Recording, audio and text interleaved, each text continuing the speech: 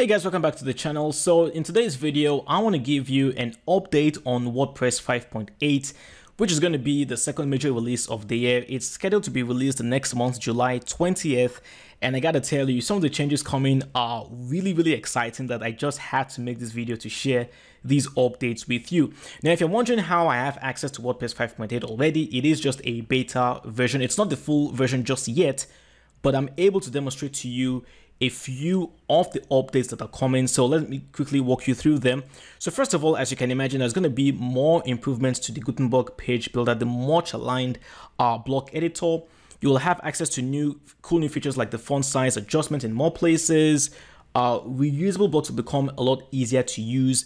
The blocks in general will become a bit more stable, and just overall improvements. You'll have a simpler default color palette. And then on the security, there is this new feature where you'll be able to upgrade from HTTP to HTTPS in one single click. I've been unable to test it out. I don't quite know how it works, but I can only imagine that it's going to be a wonderful feature. Maybe once 5.8 is officially released, then I'll be able to show you how it actually works. Plus, you will also have the ability to lazy load your iframes. All good stuff, but now let me show you the three main cool features coming with 5.8. And first of all, if you go to your appearance customize theme, typically you'll get a page like this, right? The new addition with 5.8 now is that you will be able to access the blocks or widgets from Gutenberg directly. So if you go to, let's say, customize the widgets on your footer as an example, you click on plus right here. Now you will have access to all the blocks that you normally would have on your Gutenberg page builder. You can see all of them right here. So this is a really awesome feature, and you can now customize your header, customize your footer, customize your sidebar depending on the theme that you're using directly from your customized page. And I think this is really awesome. The next really cool feature is the fact that WordPress 5.8 will now support WebP versions of your images. Now, if you don't know what WebP is, it's the latest version of images. It's a lot smaller and a lot faster to load than, say, PNGs or JPEGs, and was built primarily by Google, I believe. Now the thing is, before, if you tried uploading WebP images to your media library, WordPress will tell you that sorry, this particular image file is not supported. But now take a look at this. You can see this image with the dogs, right? You can see right there that it is in fact a WebP image. So WordPress 5.8 now officially supports WebP images, and I'm really excited about this. However, there is a downside that you should be aware of, and that's the fact that if the user is using a browser that does not support WebP images, WordPress will not replace that version with a PNG version or with a JPEG version. The advantage of using plugins up to now, like Optimal, is that when Optimal detects that the browser this user is using does not support the WebP version of this image, Optimal will actually show the JPEG version of that image. WordPress 5.8 by default cannot do that. So it is not yet a finished feature. So before you ditch Optimal or ditch any other plugin that you're using to convert your images from JPEGs or PNGs to WebP, don't do that yet. Still stick with the plugins for now. Let's wait until WordPress 5.8 is actually also able to detect whether or not the user's browser can support WebP, and if it doesn't, then replace the WebP with the JPEG or PNG version of that image. But nevertheless, this is still a step in the right direction. And now, the main cool feature that you're going to get with 5.8, let me just show you. I'm going to go ahead now to add a new page. And if you go over to the blocks, you go to Browse All, you have access to some new blocks, but these aren't just ordinary blocks. Take a look at this.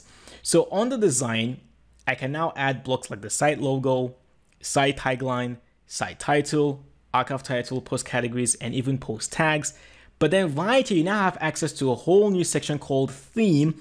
And under theme, you have the query loop block, post title, post content, post date, and so on.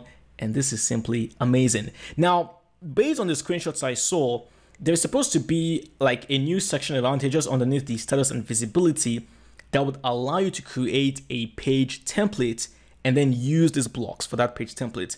I don't see it, but then again, I'm using the beta version, so maybe in the final version, that feature will be there.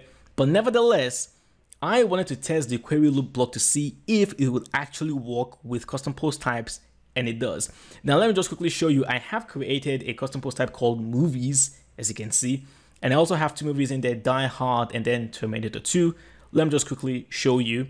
So right here you can see it's Die Hard, I have the featured image, and I have some content right there. So does this actually work? Yes, it does. I'm gonna go ahead now and add the query loop block in here. So when you do that, by default, it's gonna pick your posts first, right? But then right here, if you go over to choose, you click on choose. Right now, right here where you have post type, you can choose the custom post type that you want to work with. I'm going to go over with movie, and now you can see it has pulled in Die Hard. And then right here where you have your display settings, this is where you can choose how many of that particular post you want to display on your page. So I only have two movies, so I'll go with 2. And as you can imagine right now, I've got Die Hard, and now I have Terminator 2 showing up right there. So this is really, really cool. You actually have a loop block that can pull in content from your custom post types. So let me just quickly show you some other features. Let me do this. Let me go here, query loop. Okay, so right here, you can also order your post by, newest to oldest, oldest to newest, A to Z, and so on. You can filter also based on the author as well as keywords. Now, I also added a custom field for my movie types called director. Unfortunately, I didn't see where you can display custom fields for your custom post types using this block, but I can only imagine that it's just with time. Eventually, we will be able to display custom fields with our custom post types, and these are just the very first steps to Gutenberg and WordPress becoming extremely powerful. Now, me personally, I don't like Gutenberg, but the truth is Gutenberg keeps on improving every single time, and I do believe that, let's say 6 months from now, the start of January 2022, I think Gutenberg will become a really powerful page builder. Maybe not as powerful as Elementor or some other page builders out there, but still powerful enough for people like me to have confidence in using the page builder to build websites. And WordPress as a whole keeps getting better and better, being able to convert your site from HTTP to HTTPS, the ability now to support custom post types and eventually custom fields. We may not need to use plugins anymore like the advanced custom fields or pods or custom post types anymore. So we'll see how it goes. But those are the upcoming changes to WordPress 5.8. I am really excited about them. What about you? Let me know what your comments are. If you have any questions about anything I talked about, put them down in the comment section below. I'll do my best to answer them as soon as I can. If you enjoyed the video, do give it a thumbs up. Drop a comment to help boost the algorithm for this video. Please, I really need your help to push this video out there on YouTube so that more people will be aware of content like this. And if you haven't subscribed to the channel, please do subscribe. Hit the bell so that you're notified whenever I upload a new tutorial. My name is Alex. It's been a pleasure. I'll talk to you next time. Cheers.